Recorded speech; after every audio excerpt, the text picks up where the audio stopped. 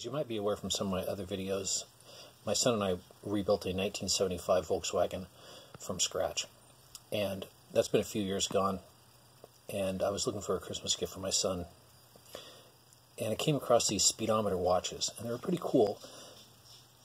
But I didn't find one that had exactly the same markings as our speedometer. So I took a quick photograph of our speedometer and then used Photoshop to mark up this graphic, and had JC over at watchdesigning.com, and I'll leave a link to that in the description, as well as a link to the rebuild blog of the bug. And he was able to create this watch for me. I think this watch just turned out fantastic.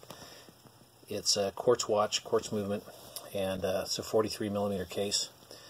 And since it was customized, we were able to put like 75 in there, which is the year, and 2085, which is the displacement of the motor.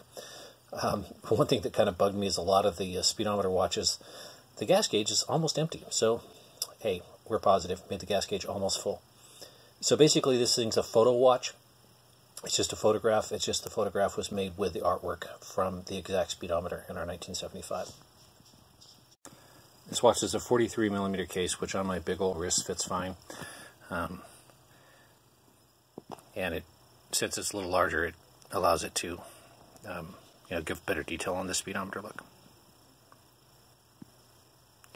The hands do have luminous decals on them, and I'll take this into a darker location so you can see that. The picture, I'm trying to get it here with showing just enough light to show what the watch looks like, but still seeing the luminous dots in there. Basically, there's a little luminous decal on the second hand, and 12 luminous dots kind of hidden in the white ring, and the hands are luminous. Anyway, in summary, JC over at watchdesigning.com helped me with this watch. It's a little bit custom, did some special hands and picked out the case and stuff, and it just turned out great, and I'm very happy with it. I wanted to give a shout out to him. Thank you for watching the video.